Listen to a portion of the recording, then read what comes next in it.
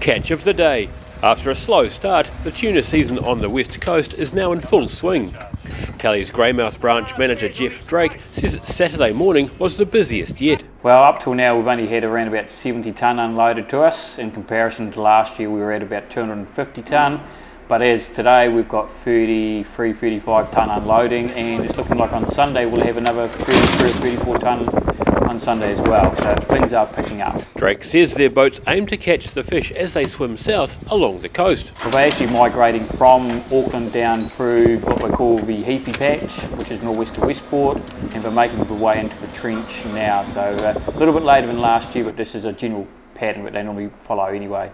He says 4 boats were expected to unload over the weekend. From there the fish are taken north before heading overseas. Tuna will be unloaded here. We store it in our chiller till a truck will turn up. Truck turns up, he'll pick it up and then take it through to Motueka.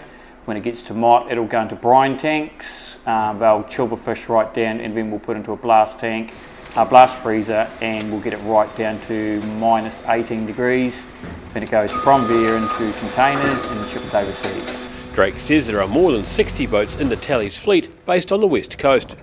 Now they're coming, it's looking fantastic. We've got quite a few boats out there at the moment, even though the weather's a wee bit rough. I think just offhand we're in about 67 boats currently fishing to Talleys between Westport and Greymouth. That's very good numbers in that regards here. 4 boats were due to unload on Sunday, with another 12 to 13 looking to come into port over the next few days. In Greymouth, the South Today.